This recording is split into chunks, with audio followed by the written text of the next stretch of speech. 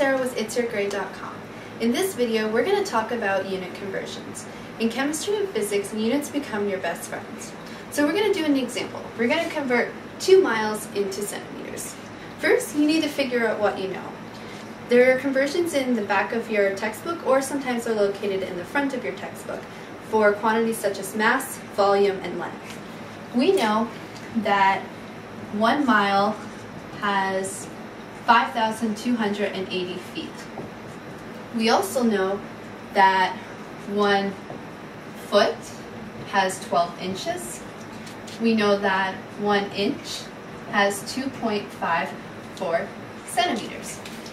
So we need to set up a unit conversion.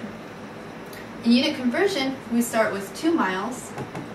And what you need to know is that what's on top must go on bottom so it cancels out. So here, this is on top. Miles will need to go on bottom to cancel out. We know that we have 1 mile equals 5,280 feet. So 1 mile, and on top we will have 5,280 feet. Now the feet is on top, so we need to have feet on bottom to cancel out. So 1 foot will go on bottom, and 12 inches will go on top. Inches is now on top, so inches needs to go on bottom in the next conversion factor. 1 inch is 2.54 centimeters.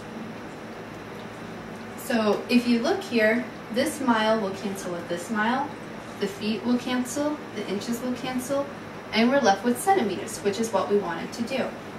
So if we plug this into the calculator, 2 times 5,280 times 12 times 2.54, and we get 321,868.8 centimeters. Now we have a problem here because we need to take significant figures into account. Significant figures I've talked about in a previous video. Here, this has just 1 significant figure. These conversion factors are exact values, so they have infinite number of significant figures. So we have 1 significant figure as the least, so 1 here.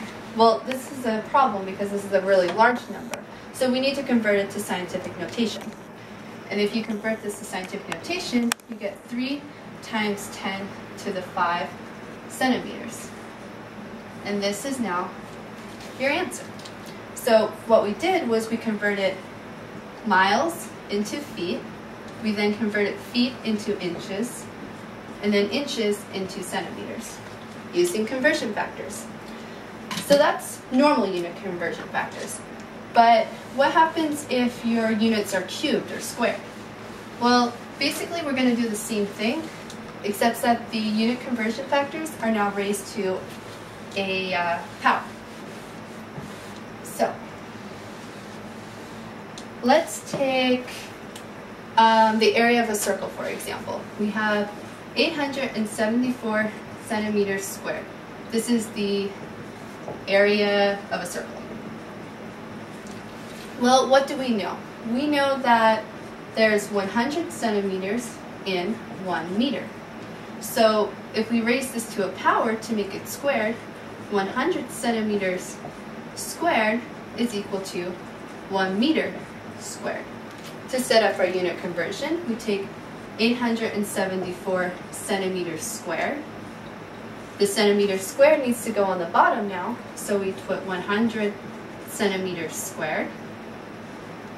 And then on top, we're going to have 1 meter squared. And this will give us the answer. We punch it in on the calculator, 874 divided by 100 squared.